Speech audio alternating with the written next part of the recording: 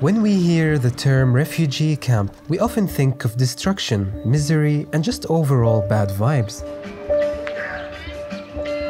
But this Tibetan camp in Pokhara, Nepal, has a different story. I want to introduce you to a refugee camp that's got a special place in my heart. It is a place of resilience, community, and incredible spirit.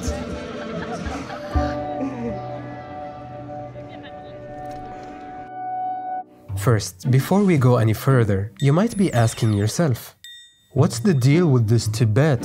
Is it a country, man, or a state of mind? That's a very good question. Thank you for asking, sir. Tibet is actually a region in the Himalayas, located in Central Asia. It has a rich history and culture that has been heavily influenced by Buddhism. For many years, it was an independent country. But in the 1950s, China annexed Tibet and has been imposing its rule over the region ever since. We're currently in one of the oldest Tibetan refugee camps. This is the first camp in Pokhara. This camp was established in the 60s when many of the Tibetans left Tibet due to conflicts with China. Many of them went to India, but some of them ended up in Nepal. And this is one of these refugee camps.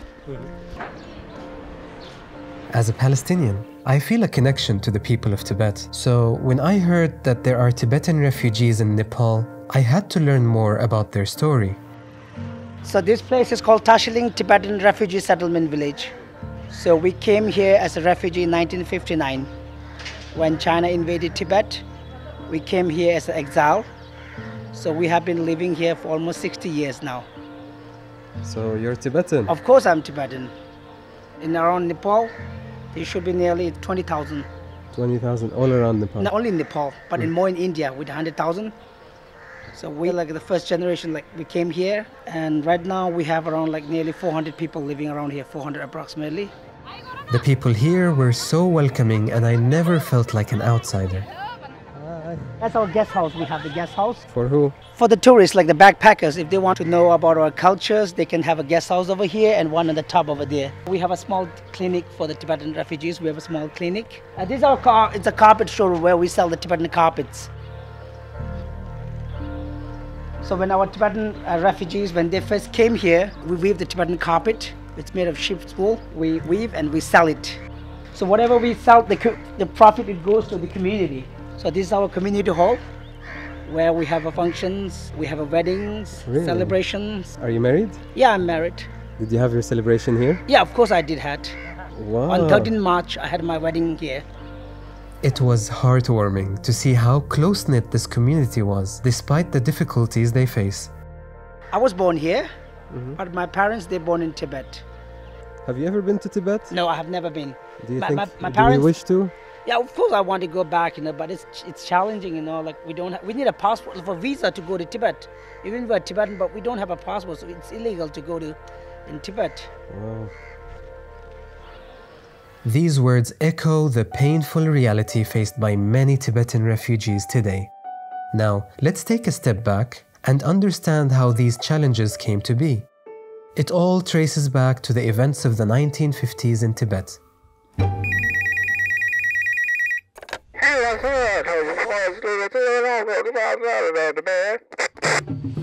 Back in 1950, China decided to take control of Tibet, so they started interfering with Tibetan culture, religion, and freedom. So in 1956, the people of Tibet rebelled against the Chinese rule. To say the least, China did not respond nicely. They brutally suppressed the uprising, leading to the death of thousands of Tibetans. Fast forward to 1959, and the 14th Dalai Lama, who was basically the head of Tibet, found out that China was planning to assassinate him. So he decided to flee and seek safety in India. China did not take kindly to losing their influential figure. They unleashed a harsh crackdown on the Tibetan people. Many were arrested and imprisoned, and many others had to leave their homes. And that, my friends, is why we see so many Tibetan refugees today.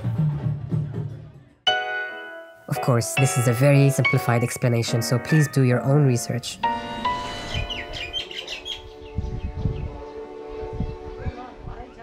Do you remember in 1962 when you left? Yeah. How was it like? Too difficult. No motor, no taxi, only walking. 2-3 months walking. I was around 13 years old. So you remember walking Yeah, for I so many remember days? everything. We have the trouble too much. We have no eat, no drink, no wearing, nothing. So right now we are like me. I'm stay here to make little bit prayer to the God and just wait for my country. Do you hope to go back to Tibet one day? Yeah. Not my generation, next generation, not next generation, other generation. And we have to just wait for generation. Well, people will go back.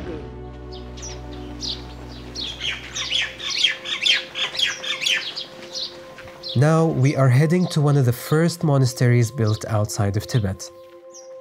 The secret behind the peace and resilience I witnessed lies in these monasteries. So I went to see it for myself. Welcome to Janshub Shaoling Monastery.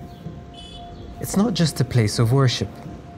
It's also a place of gathering and education. Imagine it as a boarding school where Tibetan children come here to learn their language, religion, and culture.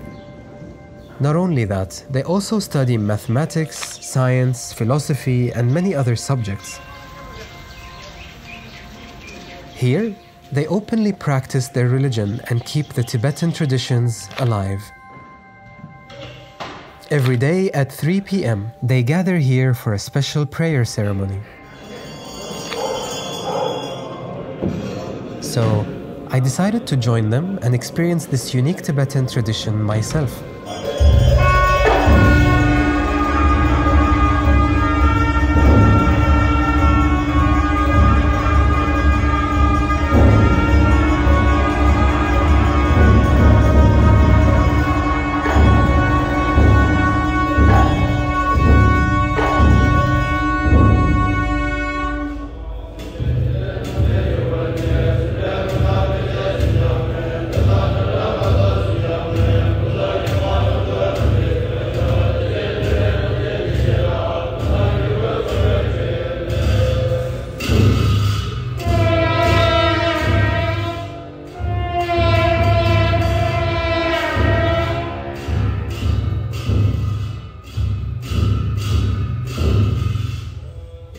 This special support system keeps the Tibetan identity alive, creating strong, responsible adults who are not only aware of their past, but they're also proud of their presence.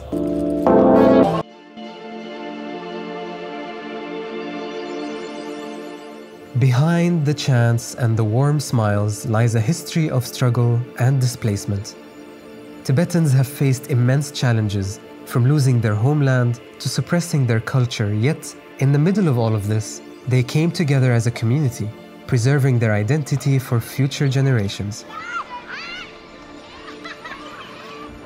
And as I say goodbye, I will carry their story in my heart, and I hope you carry it in yours.